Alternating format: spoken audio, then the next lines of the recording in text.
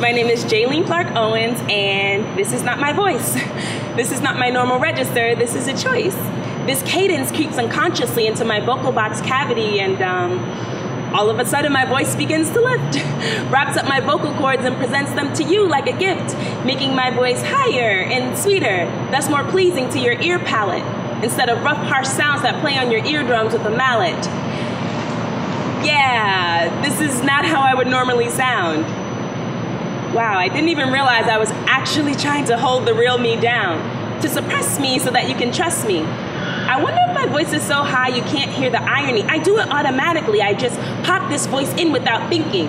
The same way you would pop on a life vest if you were sinking. It saves me from being too Harlem, too deep, too black.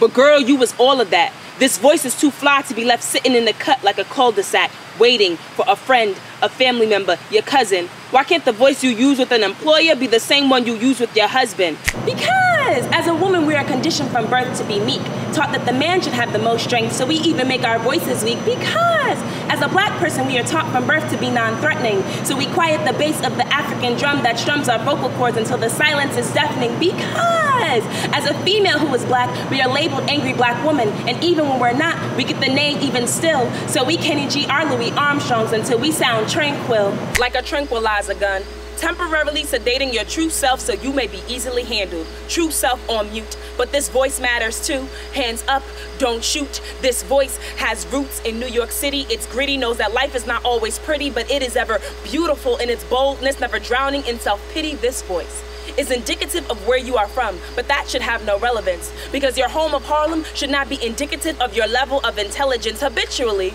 we are told that our blackness cannot enter white spaces without a code, without code switching. Without it, their minds would be glitching, trying to compute our vernacular, but this voice is spectacular.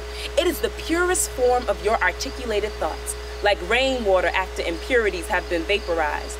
That other voice is not the real thing, just poorly plagiarized you, universalized you. Stop treating your voice like the cat that disappears when company's around, boo. But I know you feel most vocally comfortable when you around your best friends. Finger waves become commas, and claps encapsulate words like bookends. But you can't just roll your neck and refuse to articulate in a professional setting. Why not? But I bet it's okay to upspeak so that everything sounds like a question, I'm betting.